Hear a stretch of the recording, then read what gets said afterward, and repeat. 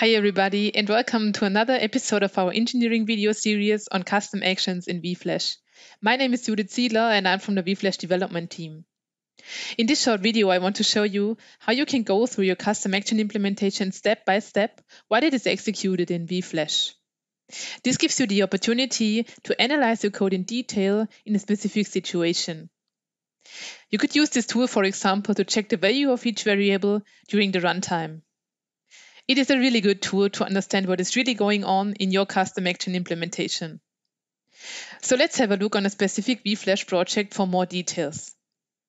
You see here a already pre-configured vFlash project that has a post custom action defined. You can also see that there are some custom action attributes, like the software version. The intention of this post custom action is it to write some data to the ECU after the flashing. So let me just execute the flash button. And we can see that the post custom action is started. If we go to the trace window, we also see that there is some post custom action going on. However, we cannot identify any write services sent to the ECU as expected. We only see some read services, namely the 22s. So this is a typical situation where we want to have some deeper insight into the execution of the custom action. Let me show you how this works by opening the source code behind this custom action. To step through this source code step by step during the execution, you must do three things. The first thing is you must make sure that you're running in debug mode. This can be done at this drop-down menu. This means you must compile the source code in debug mode and be sure that you use the debug DLL in your vFlash project. The second thing you have to do is you must attach the source code to the vFlash project. This is done by selecting debug and attach to process. Just search for the vFlash process and attach to it. You can see that attaching was successful if the running keyword is shown in the headline. And the third thing you have to do is you must define a breakpoint. This is the point where the execution shall be stopped. So let me see where I will put the breakpoint here. Here are the write services that are not executed, so let me put the breakpoint at line 67. If we go back to vFlash and execute the flash button, you can see that the custom action is executed and it is stopped at line 67 where we have defined the breakpoint.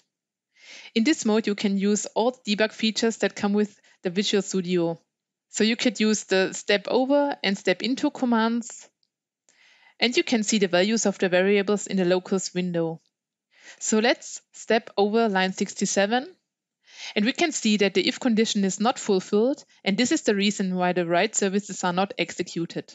If we have a closer look to the values of the variables, we can see that the flash status is success as expected, but the variable CA file path is null. This is the value of the coding string file in the vFlash GUI. This means it is not defined and therefore the write services are not executed. So let's go back to vFlash and configure a coding string file path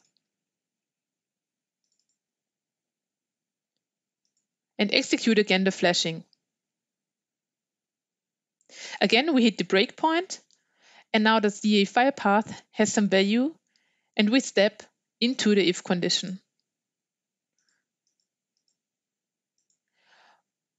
All the write services are executed now. We can also see this in the trace window. I hope I could show you how easy it is to run through your custom action implementation during the runtime. If you have enjoyed this video, please check out our other videos on our Vector YouTube channel. Thank you for watching.